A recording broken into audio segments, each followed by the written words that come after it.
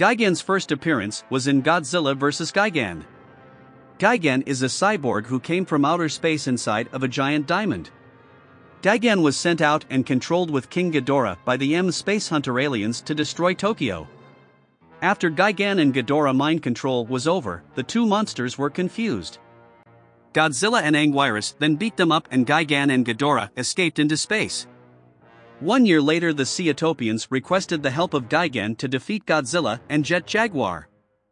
Gigan and the Seatopians' monster, Megalon, almost defeated Godzilla and Jet Jaguar, but the two monsters then defeated Gigan and Megalon. Gigan retreated to space and Megalon retreated underground. Megalon was never seen again, but Gigan came back one last time in Zone Fighter. Gigan's final Showa appearance, Zone Fighter, where he fought Godzilla and Zone Fighter. Gigan was sent out by the Garoga's aliens to destroy Tokyo. This time he had no help from another monster and later was defeated by Zone Fighter. Gigan returns in Godzilla Island where he was good instead of evil and helped Godzilla fight other bad monsters. Gigan's last movie appearance was in Godzilla Final Wars where he was mummified by two Mothra larvae thousands of years ago. Gigan was released by the Planet X aliens to stop the Gotengo that was about to release Godzilla from Area G in Antarctica. Godzilla badly damaged Gigan, so the Zillions had to repair him into modified Gigan. Gigan was sent out to help Monster X destroy Godzilla like in his debut film. Instead of Anguirus coming to help Godzilla, it was Mothra that came. Mothra came to fight Gigan, but Gigan shot his eye laser at Mothra and set her on fire. Mothra came at him to blow him up while she was on fire. Gigan then blew up.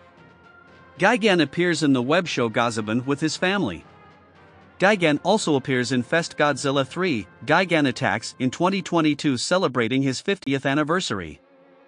Gigan appears in another film after Godzilla Final Wars, but is only briefly seen. The film was called Pacific Rim Uprising, where his head is seen on a computer screen. Gigan can shoot a laser from his forehead. On Gigan's abdomen, there is a buzzsaw cutter that rotates. He used it on Godzilla and Anguirus in his debut film, Godzilla vs. Gigan in 1972. Following his fight with Godzilla, Gigan was repaired and upgraded and was able to shoot razor discs, also called bladed slicers. The discs are able to come back to Gigan once they are shot from his upper torso like a boomerang. This ability is great if the discs missed their target the first time but puts Gigan at great risk if they didn't. This actually happened when he was fighting Mothra, the discs decapitated him which allow Mothra to defeat him. Gigan can use teleportation, but he never used it in any film, only in some video games. The games are Atari and Pipeworks Godzilla games and also Gigabash. Like and subscribe for more fun videos.